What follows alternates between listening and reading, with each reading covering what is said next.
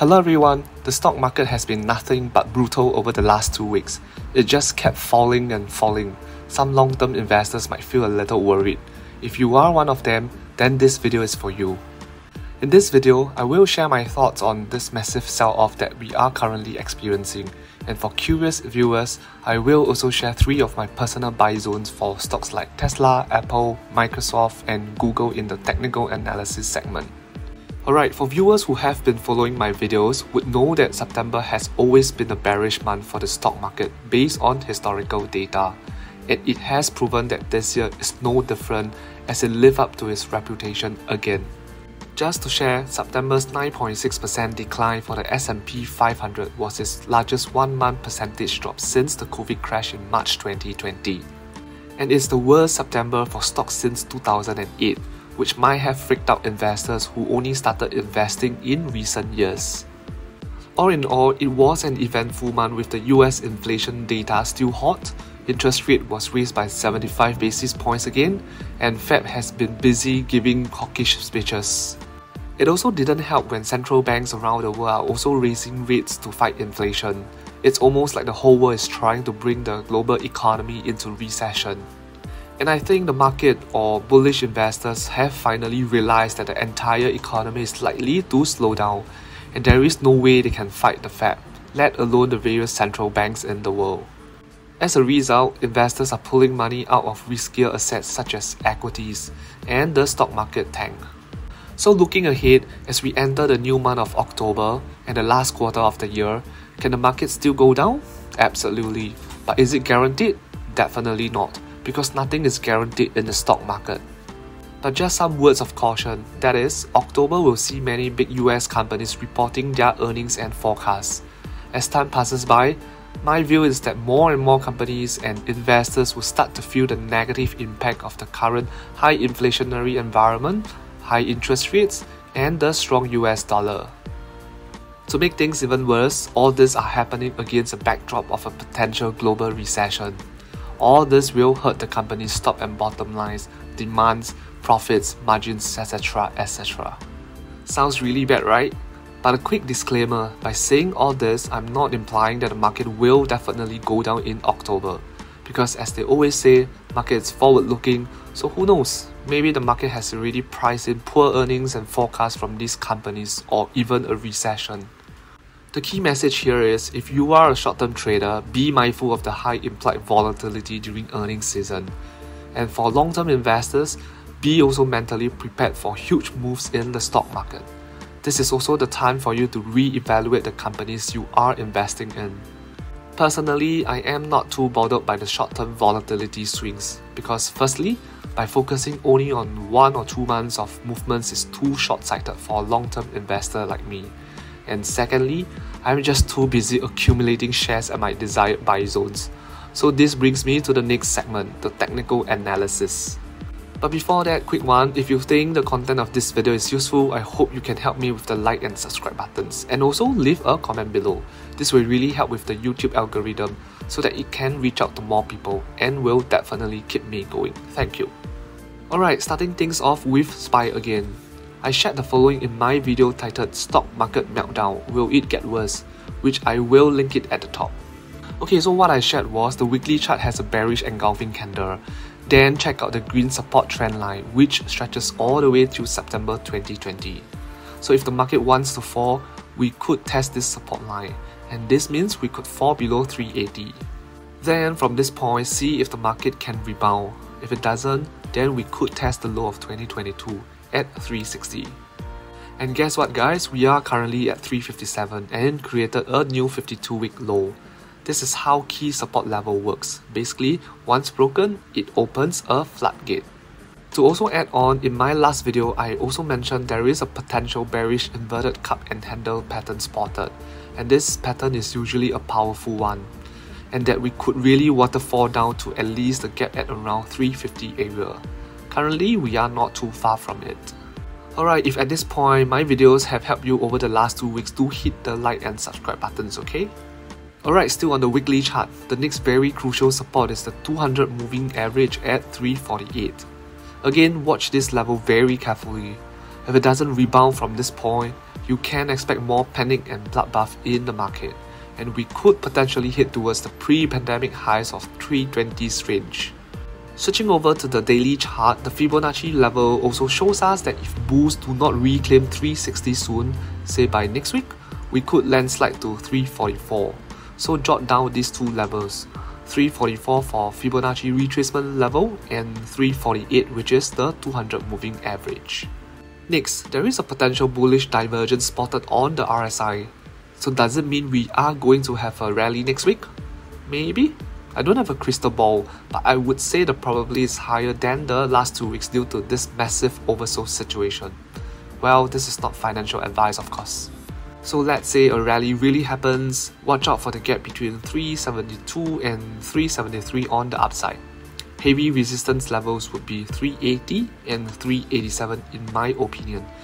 Anything that's below this means the market is still bearish, and I wouldn't buy calls to ride the uptrend even if there is a rally. But of course, it depends on the trading plan. You could still profit from a small bounce if you are doing scalp trading or short-term swing trades. Anyway, let's move on to individual stocks, starting with Apple. In my previous video, I mentioned to keep a lookout for 146 and 147, which is a critical support. If this gets breached, I think sub 140s could come into picture. And here we go, we are just below 140 right now. To share, I step in at 141 as this is my first buy area caught by the dip zone, which is around sub 140s. As you can see from the chart, there are quite few candlesticks from the current price point till June's low of 128. This means there are very little support. Furthermore, there is a gap between 132 to 133 waiting to be filled. Therefore, my second buy area, aka the blood on the street zone, would be around 120s range to maybe sub 130s. Lastly, my third buy area, aka coming out from retirement zone, is below $100. Interestingly, there is a gap between $94 to $99. Will it get filled? I'm not sure. I will just stick to my buying plan, simple as that. On the upside, if the market wants to bounce, let it bounce. Resistance at 146 and 152. Anything below 159 is still bearish for me as that is where the 50 and 200 moving average are right now. Okay, moving on to Tesla. I have shared on numerous occasions that there is a chance for Tesla to fall to 260s and 250s range. And here we are hitting my first buy, the dip zone. Personally, I have dipped my toes into Tesla at 265. Something interesting to highlight, there is what looked like a gravestone doji candlestick formed on Friday, and this is a bearish candlestick. So let's say if Tesla continues to fall, then I will be queuing up for more at 250s range.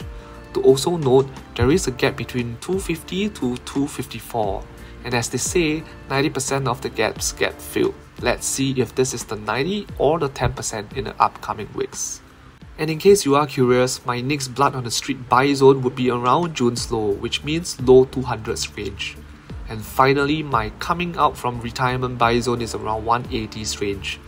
To also highlight, there is a gap between 188 to 190. And as a reminder, Tesla at 190 in the pre-split world means it's below $600 and around 570 to be exact.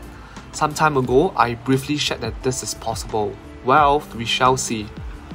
On the upside, huge resistance at around 289 and 290 where the 50 and 200 moving averages are. If you had followed my videos, remember Tesla tested the 200 moving average 4 times over the last 1 or 2 months and got rejected each and every time? So yeah, you get the drift. Until Tesla can sit comfortably above the 200 moving average, my view of Tesla is still bearish. From technical point of view, of course. Fundamental wise, Tesla is still as strong as ever. Next, quick one on Microsoft. As a recap, I have stepped in for Microsoft at 240s and 250s range, which is my first buy the dip zone. My next blood on the street buy zone would be 200 to 220s range, where Microsoft was consolidating from June 2020 to Jan 2021, a good 6 to 7 months. And finally, the coming out from retirement buy area will be pre-pandemic high at around 180s. To be very honest, I don't see much support from the current price point to 220s. So I think Microsoft movement will really depend on the broader market in the next coming weeks. If big players continue to sell off, I don't think Microsoft can stand its ground, and that's when 220's range will come into picture. On the other hand, if there is a oversold mini rally in the coming weeks leading to the earnings season, it wouldn't surprise me if Microsoft charged towards the big gap at 260 to 265, and that's 30 points upside from the current level. If you are seasoned enough to trade this uptrend, you will be rewarded quite handsomely.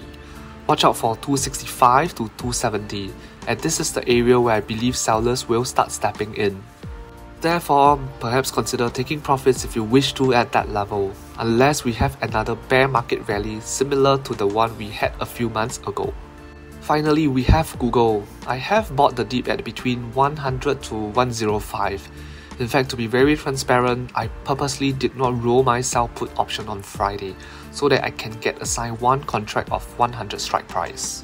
For non-option traders, if you don't understand what I have just shared, it's fine. You just have to know that I acquire 100 shares of Google at $100. This is my first buy the dip zone, and what I am going to do with the 100 shares right now is to keep selling covered calls and milk all the premiums I can in this bear market. My next blood on the street zone would be around $79 to $90. Reason being, 90 is the next support level after 100. Then there are gaps at the bottom between 82 and 84 as well as 79 to 80. So if 90 is breached, I think the chance of filling these two gaps are really high. And finally, the coming out from retirement zone would be below $75. Okay, a quick wrap up. It has been a difficult year for investors. There could be some exhaustion among long-term investors as they may be wondering when will this dip end. Some could be out of cash if they had entered too early to buy the dip. In my view, so long as I have the following two things, I will not sweat over bear markets. The two things are stable stream of income and long-term horizon. My game plan is to keep accumulating shares of companies that I have high conviction in and wait for the economy to recover. In fact, I think the current market presents a good opportunity to pick up shares on my watch list of fundamentally strong and good companies. And believe it or not, I feel such opportunity only appears a few times in 10 or 20 years. And to add on, if you know a bit of technical analysis, you can create your own desired buy zones or try to purchase shares at support levels, which is what I am currently doing. Well, some may say this is kind of timing the market, which I don't deny. I mean, if I know Apple has a high probability of falling from 170s to 140s, why buy it blindly at the top, right? With this being said, I will of course not do it in such a way that I am trying to pick the absolute bottom. And that is why I have 3 buy zones. So in case the market doesn't reach my last buy zone, at least I managed to pick up some shares before it embarks on its new bull run.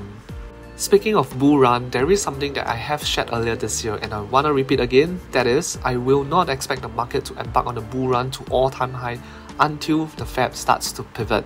So during this period, I foresee all rallies to not be sustainable. I mean, the Fed has made their intention very clear that they are not going to lower the interest rate prematurely. They need clear and concrete evidence that inflation is trending down in multiple months. And time flies, we are just 3 months away from the end of 2022. So do be mentally prepared that this whole interest rate versus inflation thingy and a weak market to last into 2023. Alright, that's all for this video. Let me know in the comments section on your investment plan in this bear market. Would love to hear them. And lastly, if you think my video value add to your research, please help to hit the like and subscribe buttons. Thank you.